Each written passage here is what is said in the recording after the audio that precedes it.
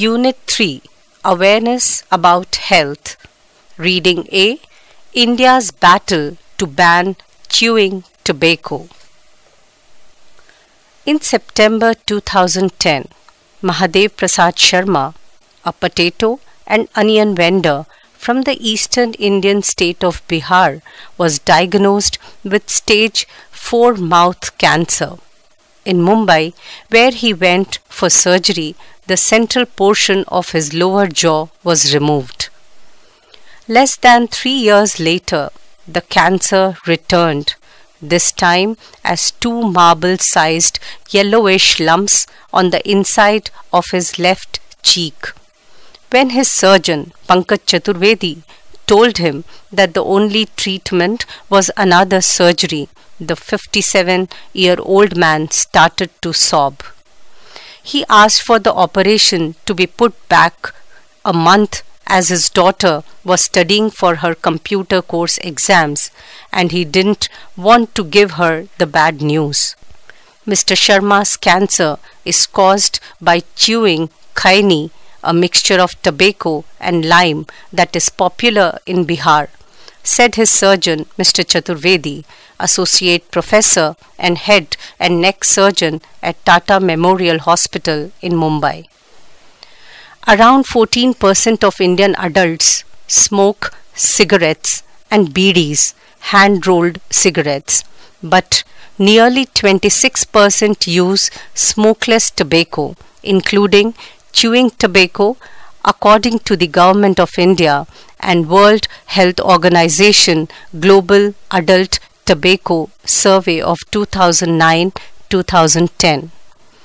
Approximately 85% of the oral cancer patients I treat are either smokers or tobacco chewers, Mr. Chaturvedi said. After years of treating thousands of patients, I decided to take action to stop people from using a substance that is proven to cause cancer, the surgeon added. He launched a campaign called Voices of Tobacco Victims in 2008 to advocate for more stringent tobacco control in India. The campaign empowers cancer survivors to tell their stories to influence policymakers and raise awareness among other tobacco users about the damaging effects of tobacco on health. The campaign's greatest success has been to ban the manufacture, storage, distribution, and sale of gutka, a form of chewing tobacco commonly consumed in India. The opportunity to advocate for the gutka ban arose with the Food Safety and Standards Act of 2011, under which the central government prohibited the use of tobacco and nicotine as ingredients in any food product. Gutka is a crushed preparation of tobacco and pan masala, a mixture of areca or betel nut, sugar, spices and perfume. Under the FSSA, gutka can be categorized as a food product and therefore should not contain substances injurious to health like tobacco. The implementation of the FSSA lies with the Health Ministry of each state. Voices of Tobacco Victims directed its efforts to have the gutka ban implemented at state legislatures, and in April 2012, Madhya Pradesh became the first Indian state to ban gutka, said Mr. Chaturvedi.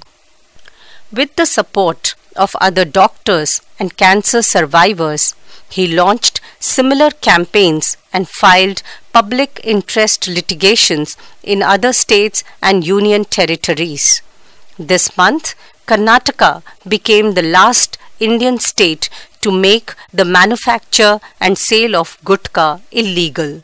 The ban's effect on stopping Indians from chewing tobacco is limited. pure chewing tobacco and pan masala continue to be sold as two separate packets that users can mix for themselves before consumption, according to Mr. Chaturvedi.